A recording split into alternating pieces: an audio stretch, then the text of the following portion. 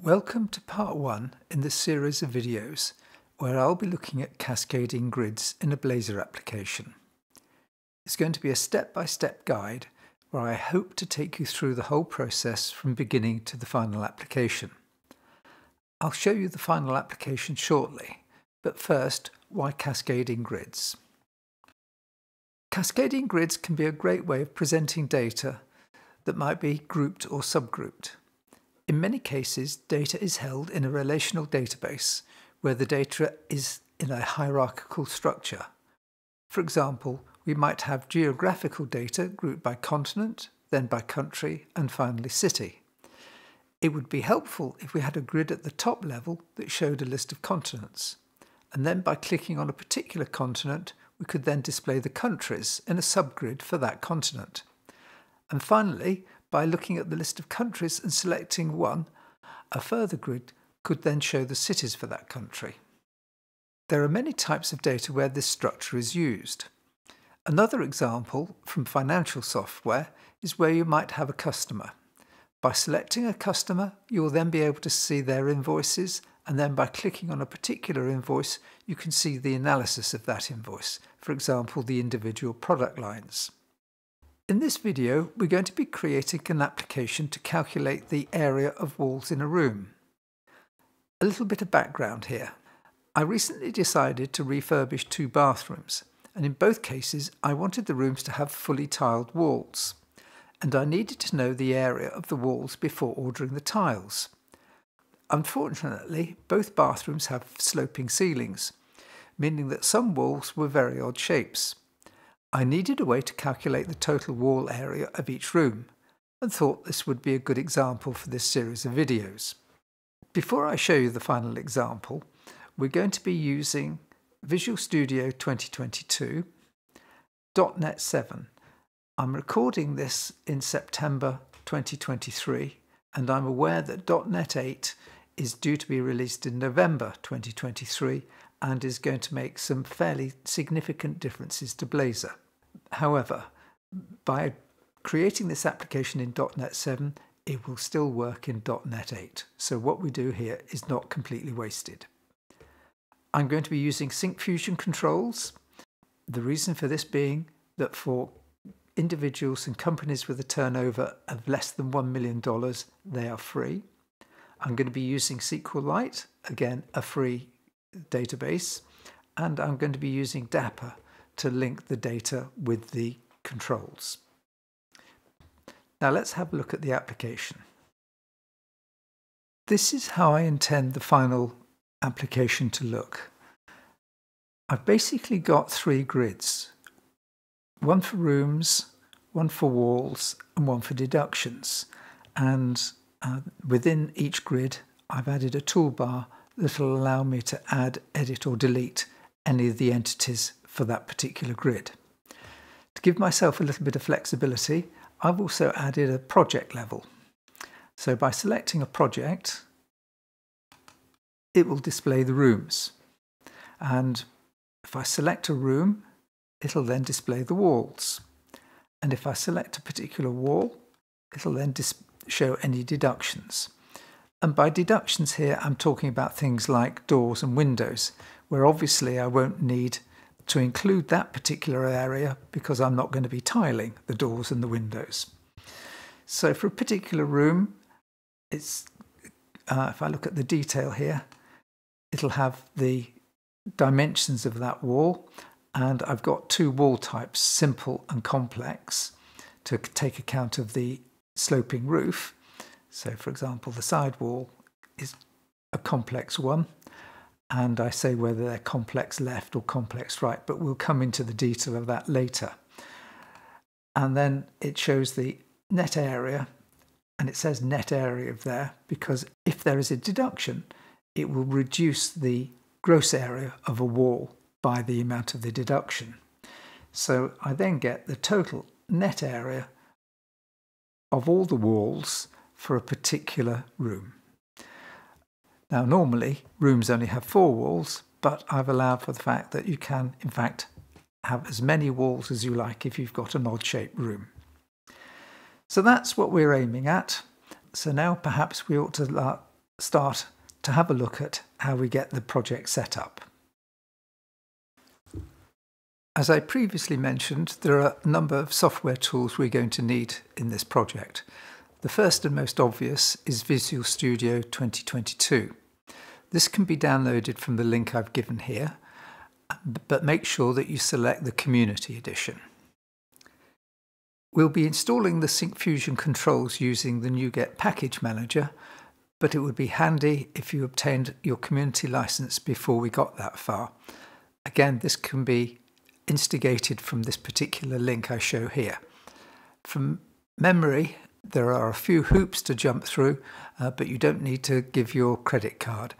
I think the method of verification in my case was a telephone number, so you may need to give a telephone number. We'll be using SQLite for the database, and this link here will allow you to download the DB browser for SQLite, which is both the tool for managing SQLite and, it seems, SQLite itself. As I mentioned, I'll put all these links in the description. Now, down to work. Open Visual Studio and we're going to create a new Blazor server project. So select Create New Project, and in the templates here, enter Blazor. And it's a Blazor server app that we want. Select this and click Next. I'm going to call mine Blazor Wall Area Calculator. And I'm going to leave the location as the default, and I'm going to leave the solution name the same. Click Next, and we're going to use .NET 7, so leave that as is. For this project, we're not going to use any authentication at this time, and we don't want to enable Docker. So click Create.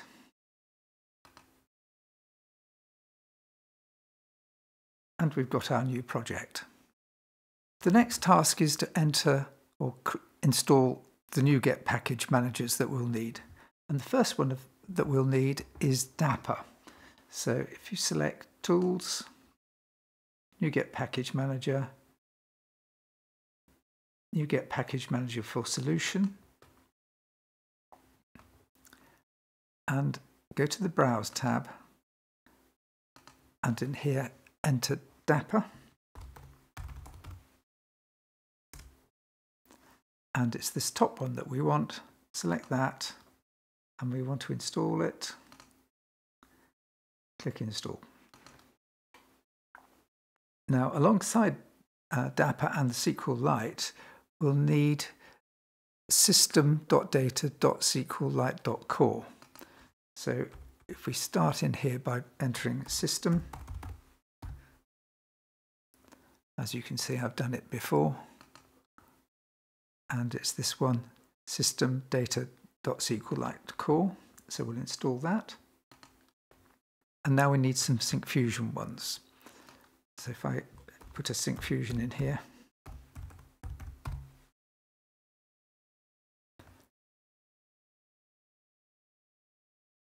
I'm going to select licensing to start with.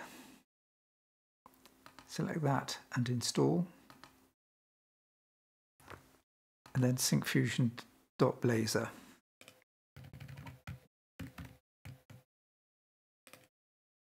And we won't want all these, but we'll enter the ones or install the ones I think we need, and then if we need any later, we can come back and enter them later. So first of all, core, and accept the license. Then themes, pop-ups. I want inputs, but I can't see it. I know we need drop-downs. Oh, there's inputs. Drop-downs. Grid.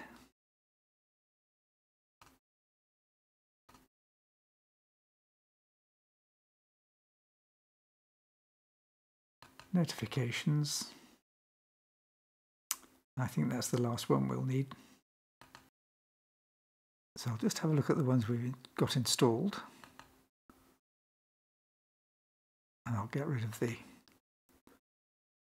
searches. So we've got Dapper, Syncfusion, Blazor core, drop-downs, grid, inputs, notifications, pop-up, themes, and licensing, as well as system.data.SQLite core. So those are the NuGet packages that we'll need. But we haven't quite finished yet. For the NuGet Syncfusion package, there are a number of other steps that need to be completed. We need to register the Syncfusion Blazor service, add a style sheet, add a script reference, and then obtain and install the Syncfusion license key. So first of all, we'll go to the imports file. So let's close this tab now. We don't need that. So open the imports.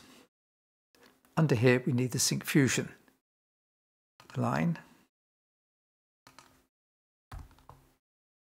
And to register it, we open program.cs.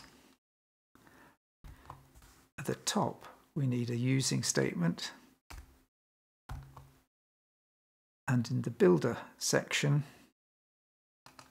we need this line. So that should register Syncfusion components. Under the pages folder, we should find _host. And in there, we need to add a style sheet. So this goes into the head section, which is here. And the link we need is this. So it's referring to the themes Bootstrap 5. We also need in the _host page a script reference to the style sheet, which is this line.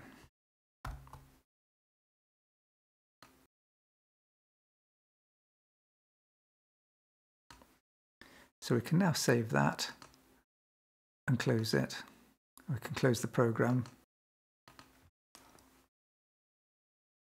and the imports and the overview file. But now we need to license the Syncfusion. And to do this, you need to go to the Syncfusion web page. Hopefully you will have created an account by this stage, and so you should be able to sign in. Select sign in. Once sign in, select My Dashboard, which is available from here, or it should appear on as the opening form anyway. Select Download and Keys. Select Get License Key. And here we follow the instructions. So select the platform, which is going to be Blazor. Version you can leave as the default. You don't need to put a project name in. And then click Get License Key. When you do that, a box will pop up with your license key. Copy that. I suggest you copy it into Notepad. We can now return to Visual Studio and reopen program.cs. And to register, we just need to place some code. Put it after var app equals builder.build. And here you can put in your license key. If you want to put your project in GitHub and don't want to have your license key exposed here, I suggest you put it in appsettings.json and then just cross-refer back to the appsettings.json here. You can do that by opening appsettings.json and just putting this line in here. The Syncfusion license key with your actual Syncfusion license key, and then program.cs. We can replace this with this code, where we've got Syncfusion license key in appsettings.json. So we put your actual license key in there, and that cross-refers to that. We can now safely add appsettings.json to git ignore in the knowledge that our Syncfusion license key is not going to get exposed. So those are the foundations for the project. Our next step will be to add the database, and we'll be doing that outside Visual Studio. But before we move on to that part, which will probably be in the next video, we ought to check that the project runs. It will work, I think, even with this dummy license key in here, so let's just check it. Yes, it builds and runs, as we would expect. So we can now safely move on to the next stage. I will now replace this with my actual Syncfusion license key, but I'll do that off screen. As I say, the next stage is to add the database, and that will be in the forthcoming video. Thank you very much for watching this one.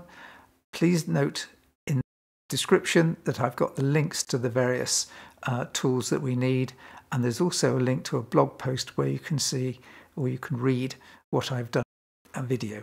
Thank you very much for watching.